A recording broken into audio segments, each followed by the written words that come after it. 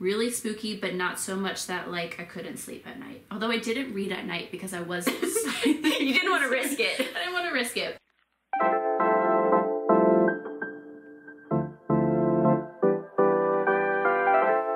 Hi, welcome to our channel. My name is Elaina. My name's Erin. And today we're going to do a little recap for the month of October. We are going to do short reviews of all the books we read and talk about a few beauty favorites that we loved this month. And we might end with a little TBR for what's on our list to read in November. I'm gonna have to come up with one. Should we start with books or beauty? I think let's start with books. Works for me. Okay. Okay, so I started this month with a witchy read, The Ex Hex by Erin Sterling. I really enjoyed this book. If you want to hear more of my thoughts on it, you can check out our witchy tier ranking video. But spoiler alert, this book is every bit as good as people say it is. It's a cozy romance. It's the Halloween Town meets... Why can I never remember? Henry. Yes, thank you. This book is Halloween Town meets Emily Henry in the best way. Okay, so the first book I read this month was Shark Heart by Emily Habeck. Oh yeah, I forgot you read this. Yes, this was on audiobook. So this story is essentially about a newlywed couple, and the husband finds out he has a degenerative condition where he turns into a great white shark. Like a literal, not like a business shark. No, like a literal great white shark. So Yikes. it just felt like it was trying way too hard. I mean, this is obviously a very fantastical premise already, and it just felt like they were really trying to make something incredibly different and out there and wild. And in the end, I felt like they actually didn't say anything new or anything very original. I was not into it at all. A lot of people love it. I did not think it was that good. Okay, my next book from this month was The Unfortunate Side Effects of Heartbreak and Magic. This is like a Gilmore Girls inspired story. Witch in a small town. She runs a bakery. Lots of food descriptions. Loved the food descriptions. Did not love this book. I don't think it ranked very high in our tier ranking video.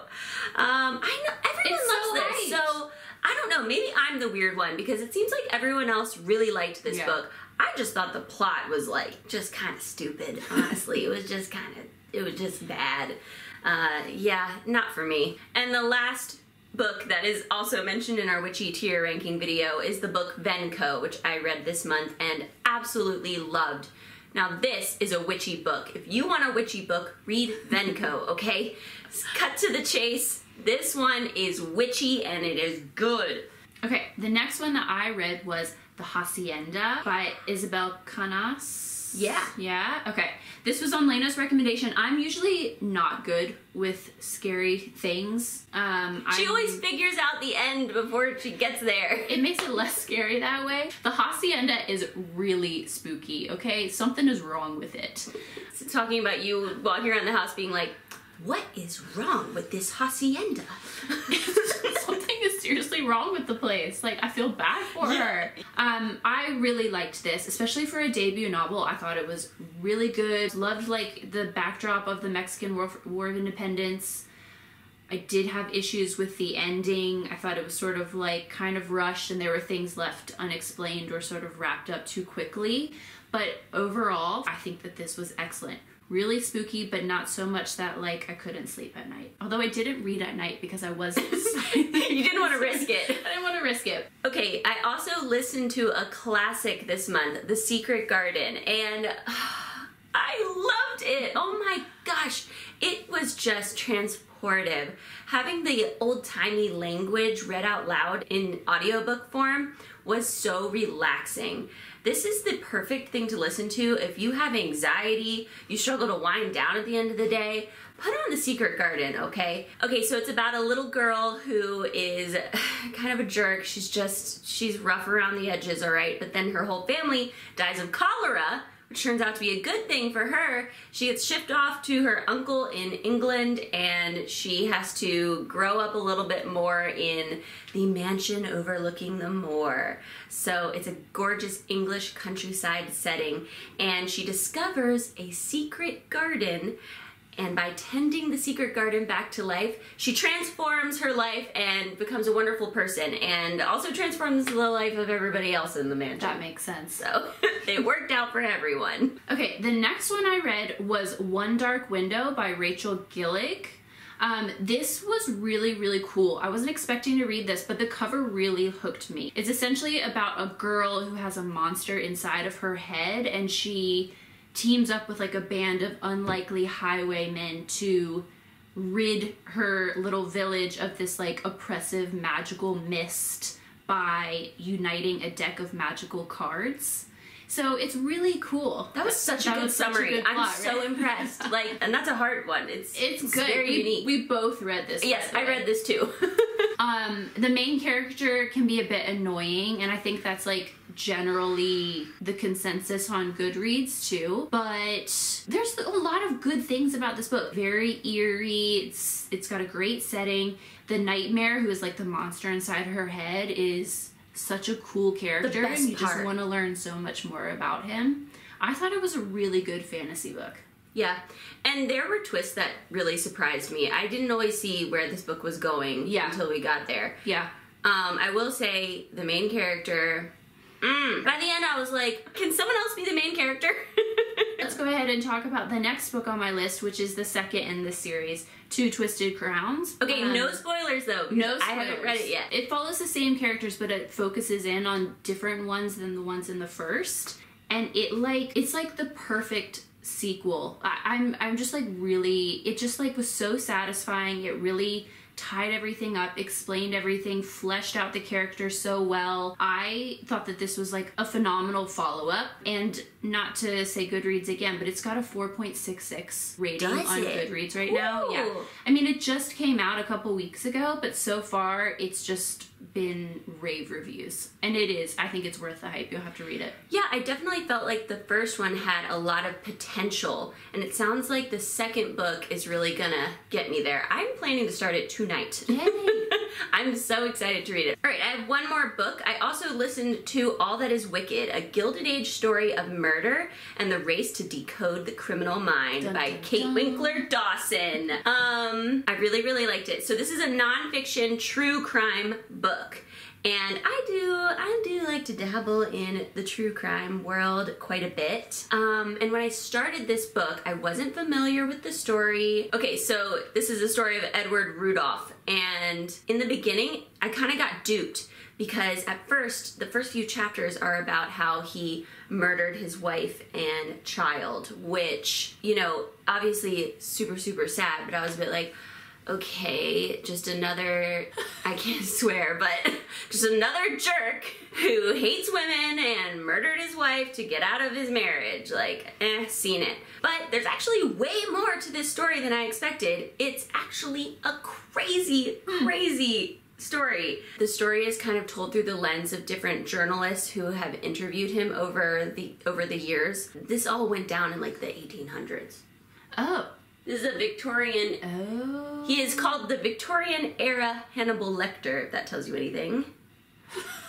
Yeah, this is set in like the 1870s. Okay. That changes the vibe. Set is a weird word because this is true. It happened. Yeah. And I have to say, Kate Winkler Dawson is just the queen of true crime to me. Her voice, I could listen to her read a grocery list. So if you're into true crime, definitely give this book a listen. Okay, so that wraps up the books that we read this past month. What are you reading in November? Great question. Oh, I'm reading A Study in Drowning by Ava Reed. Oh, it looks great incredible. Reviews. Yeah, so that's next on the list. I'm also reading Gallant by V.E. Schwab. I've tried another one of her books, The Invisible Life of Addie LaRue or something, and I wasn't really into it, so I'm hoping, I'm just going to sort of dabble, because I know she's got a lot out there, so I'd like to try something different. I'm going to try a V.E. Schwab book as well. It's a Kindle Unlimited book, A Darker Shade of Magic by V.E. Schwab. I've heard it's a good one of hers to start with. That's probably a better idea. I think Gallant is actually one of her lower rated ones, but it was available from Libby, so here we go. I know one we're both going to read this month. Oh. Iron Flame, baby! It's coming out in like a week. So yeah, we're ready for that. We're both big Fourth Wing fans, so I'm excited to see what happens next. I really hope it keeps the same pace and keeps the same, like, I'm gonna be so devastated if it doesn't live up to the first one. Yep. But let's see. Yep, we'll find out. I really want to read The Unmaking of June Farrow by Adrienne Young. It's new. I haven't read her first one, I forget what it's called. It was a Reese's book club pick, I think, the first one. And a lot of people liked it. But I've heard that this next one is really, really good, so it's on the list. I might finally get into the Poppy War by R.F. Kuang. I feel like that's on your TBR every month. I know, it is. And you know what the best thing about November is? It's Christmas time, baby. It is Christmas. Christmas starts now. So I will be reading some Christmas books by the end of November for sure. You can count on lots of Christmas book reviews from me. And Hanukkah. Yes. And we love a diverse winter holiday. You should read A Holly Jolly Diwali. Well, I saw it in the store and I thought about getting it. It's good. Okay. My taste in Christmas books is like wildly different than my taste in other books. It's like she's a whole different person. Like she is not the kind who will pick up the cheesy romance novels and then suddenly that's all she wants to read during Christmas time. I love it. So we're gonna move on to our favorite beauty picks of the month. My first one I just got about a week or two ago, but I'm loving it. It's the Peach and Lily Wild Dew Treatment Essence. This was half price at Target. I have no idea why, because as far as I can tell, everybody's obsessed with it. So I picked it up for less than $20. I think it retails for almost $40. I've been loving this. My skin has not been great this month, and once I started putting this on, it's like drastically improved it. It's hydrated it, it sort of cleared it up and sort of calmed it down. This has been really, really helpful to me, so I would definitely recommend. I've heard such good things about it. How do you say niacinamide? Niacinamide. It has niacinamide? It has niacinamide. Oh, good for your pores. Yes. The only thing that I don't like about it is the way that you apply it. You have to kind of like shake it out like it's like balsamic vinegar or something. Do you know what I mean? Oh no. And it kind of, you're supposed to either put it on your hand or put it on a cotton pad. And either way, I mean, I can get enough on, but I'm definitely wasting half of the product by doing that. Yeah, I get that. It's fine since I got it for half off. All right, all of mine are makeup. Shocking. And I'm gonna start us off with a bang because, oh, guys, the Pat McGrath Mothership Mega Celestial Nirvana palette. That has too long of a name. It is a tongue twister. There's so many things I want to say about this. First of all, I got it at TJ Maxx for $35. We are thrifters over here. When I saw this on the shelf at TJ Maxx, I about lost my mind because this is a limited edition holiday palette from last year. Now you can still get this. Okay, first of all, check your TJ Maxx, okay? Resellers are selling this on Poshmark, eBay, places like that. And my fellow Pat McGrath fans will know that we have been complaining for years that Pat McGrath only makes palettes that are pink and brown. And it's just the same thing over and over. Well, guess what, you guys? Look at this bad boy. All the colors of the rainbow. Wow. Whoa. I mean, this is the colorful Pat McGrath palette of our dream. You can do so many looks with this. It's super versatile. You can get a wearable, easy, everyday look, and you can also do something super creative and colorful.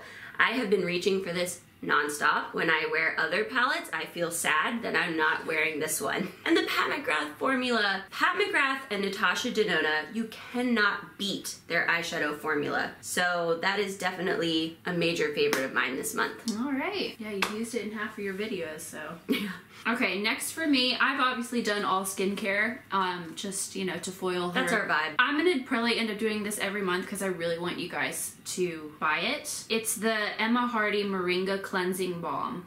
I use this morning and night as a second cleanse, and it is just super, it's beautiful. It's so luxurious, it smells amazing, it leaves your skin feeling dewy. I love it so much. I've been thinking about it because I am almost used up of my CeraVe hydrating cleanser, which does the job, don't get me wrong. Although, even though it's the hydrating cleanser, I still feel like it's a teeny bit stripping. And definitely the experience is not what one would call luxurious. Okay, My next product is a super budget pick. It's so good. I just discovered this month. It is the Makeup Revolution Cream Bronzer in the shade Light. There you go. There's your product shot. This is stupidly good. I am like shocked at how good this is. It's like $8, okay? And to me, this is every bit as good as the Makeup by Mario Soft Sculpt Transforming Skin Enhancer. Are you serious? And a way easier name to say. The thing is, okay, there is a difference. The texture is the same though. Both are creamy, balmy. I'm shocked though. I know. And everyone loves that Makeup by Mario one. I love it, and yeah. There is a big difference though. This is really pigmented. You need to use a light hand. Yeah. The Makeup by Mario one you really can't overdo. Yeah. So there's something to be said for that. Okay, I'm fine then. I'll stick with my Makeup by Mario. In terms of how it looks on the skin, y'all, if you just use a light hand with this, you're going to get a very, if not identical result to the Makeup by Mario one. And I have both, so cool. You know, I'm telling you, it's good. Okay, next on my list is this Ouidad Soft Defining Mousse Vita Curl. It's a curl mousse. I had never used this before. I don't normally use mousse on my curls. I have been absolutely loving this. It smells amazing. It smells like a fresh bouquet of roses. What? It's incredible. And it does a really good job. I use this as a standalone product on my curls when they're wet, and I won't put anything else on it. It does a pretty good job of defining and keeping frizz away for just using one product. I've been really Your liking recommendations this. are like speaking right to me today, because I have a mousse I've been using. It's the Not Your Mother's. Yeah. And the performance is good, but it smells horrible. Oh yeah. Like, smell that. Oh my god. I know. It smells lovely. Yeah, this is really good. Alright. The next thing I want to talk about, I talk about all the time. I'm a broken record about this product, but it's so good. It's honestly probably my favorite, period, makeup product. It's the Fenty Beauty Matchstick in the shade Amber. I use this to contour every day. There are other products that I like for contour, but nothing competes with this. It blends out perfectly. It is the perfect cool toned grayish brown to give you a little bit of shadow under your cheekbones and define your face. Amazing. I'm gonna have to buy this. I cannot do without it. And it's also so fun because I literally draw it directly on my face, and like something about that satisfying. It's just so fun. Okay, my last one is The Ordinary's Multi-Peptide Lash and Brow Serum. I'm sure you all have seen this before. To make a long story short, I had been using the Grande Lash Serum for several months, and it absolutely worked wonders on my lashes, and it also absolutely destroyed my eyes. They were bloodshot, they hurt. I may or may not have been having vision problems. I would look up some reviews and some information on that product. You had the darkening lash line too. Yeah. It did what it said it was gonna do. It did exactly what it said it was gonna do. The side effects are just not worth it for me. So I switched over to using this little lash serum, which doesn't have the main product that's in Grande Lash. I'm not a scientist. I'm not sure what that one is. I just know that this doesn't have it. This just has a bunch of peptides that's supposed to help with lash growth. I use it morning and night, and it has really maintained my lashes very well. Yeah, your really lashes look amazing. Yeah, and it's not irritating. I've had no side effects. It just feels better even putting it on. I mean, the Grande Lash kind of stung a little bit, which should have been my first sign. And this is very affordable. This is about $14, so it's like the Ordinary really easy is to so try. well priced. Yeah, so this has been great. So far, so good. That's awesome. Yeah, that reminds me to say that one of my favorites is Erin's new Natasha Denona I Need a New palette. She got the I Need a Nude palette. It's gorgeous. Okay, but another favorite that's actually mine is the Clinique lip gloss in Black Honey Pop. I love this too. So, I'm sure you guys know the Clinique Black Honey Almost Lipstick went super viral last year.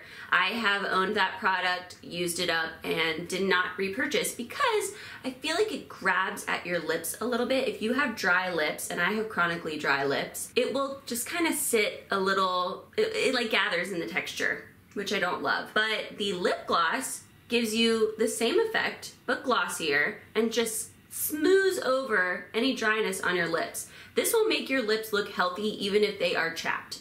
So I'm telling you, it is the lip gloss all the way. I know I'm not alone in this. People are starting to figure out that the lip gloss is where it's at. So thank you, Clinique, for this. Okay. You have one more? Nope. Oh, cool. Do you? Nope. All right, that wraps up this video. We are a new channel, so we would really appreciate it if you would like this video or subscribe if you want to see more from us. Our next video will be up in a few days, so until then, see you next time.